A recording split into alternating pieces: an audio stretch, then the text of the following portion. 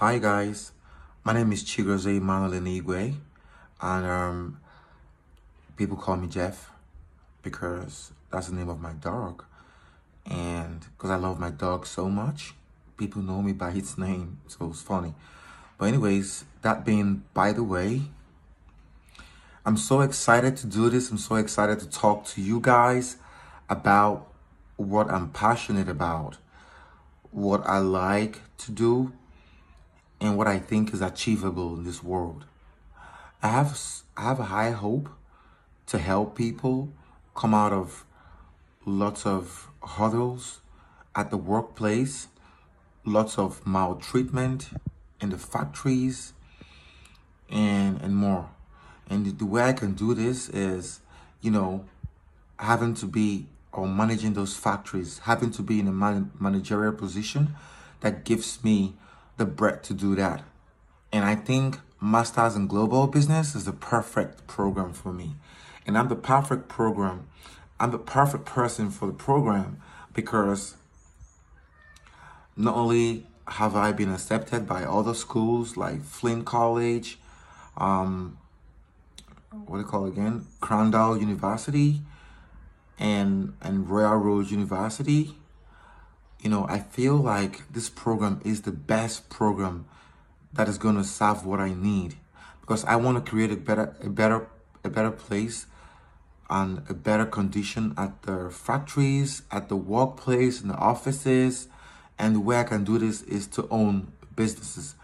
And this business I'm going to own, I intend to buy them because I do not think running businesses from the scratch is much easier than just buying the business that is already successful and take off to start running it from, you know, feed up from its success and start running it from there and learn a few things about it. And so the skills that I need to do this, I'm going to really acquire when I do this Masters of Global Business. So I do understand the School of Business, Gustafson School of Business has 4 pillars where it talks about, 4 pillars of its values and culture of what it wants to achieve, and like the international, integrative, innovative, and social responsibility. So when it comes to being international, trust me, I've traveled to Malaysia to study. I traveled to Thailand to study as well. And I received a bachelor's in arts, majored in management with an emphasis in international business. So I do understand diversity, especially coming from a country like Nigeria, where we have like more than 200 languages and tribes, food, people that are just together and just manage each other and tolerate each other's misperformances or loopholes, and is able to adapt to different situations and things like that. So I think that's what makes us Nigerians very resilient to believe that we can actually achieve anything we want to achieve. And for me, what I want to achieve is that I want to buy 1,000 businesses in 20 years. That's my target.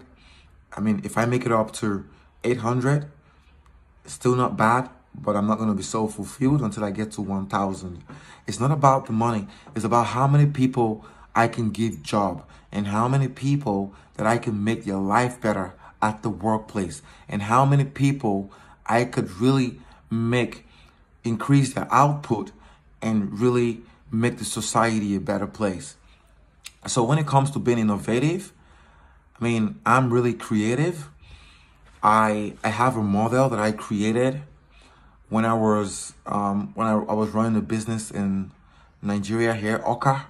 Like I founded the business, I ran the business. It's a construction business that carries construction building materials like cement, rod, like tiles, and and more of that. And what I did was I created a pyramid structure whereby I had to recruit 2 people.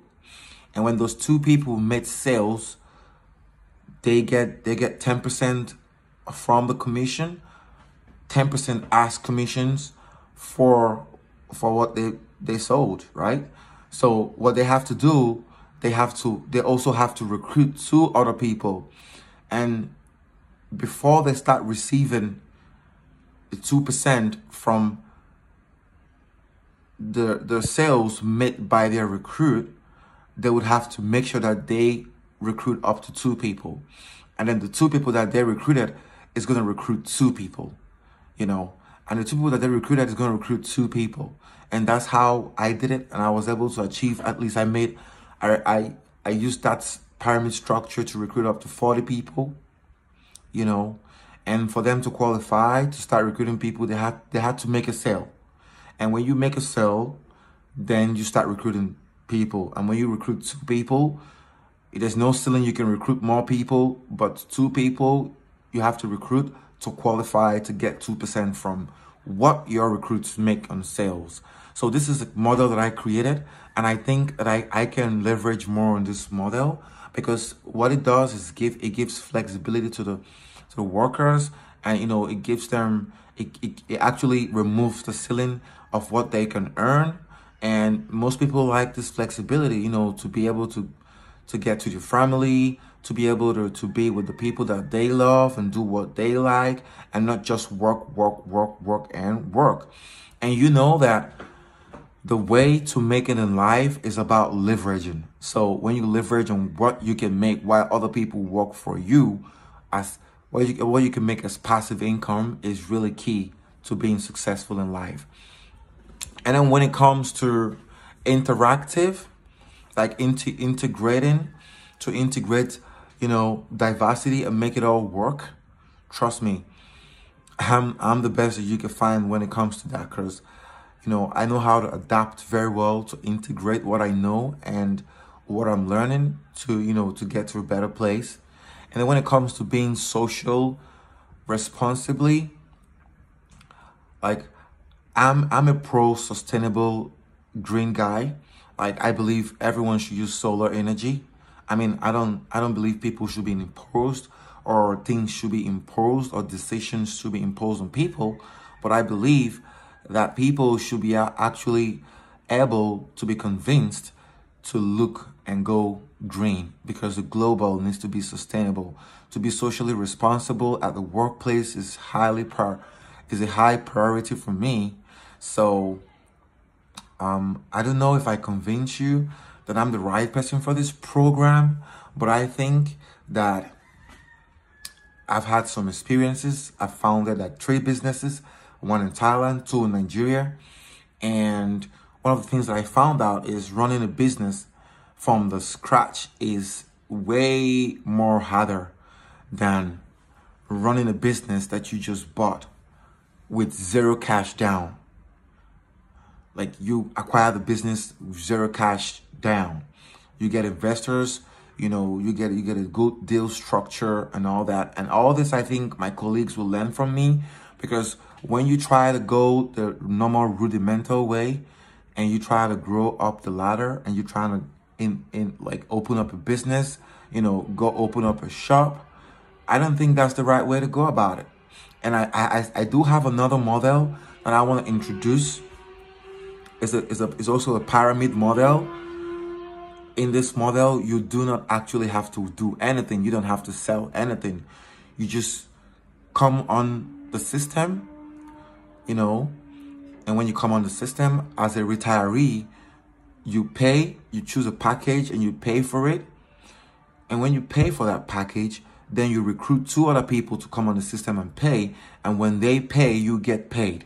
And then they recruit 2 other people under them. And then when those people pay, you get paid from what those other people that were recruited by your recruitees pay. You know, you get paid all the way. And then when new people are recruited, they want to get paid because they paid, so they have to recruit more people. And this is how it goes, like a pyramid structure. And you know, you just get paid 247. Thank you very much. I'm so happy to have you on here. And thank you very much if you consider me to be one of your students. Have a good day. Bye.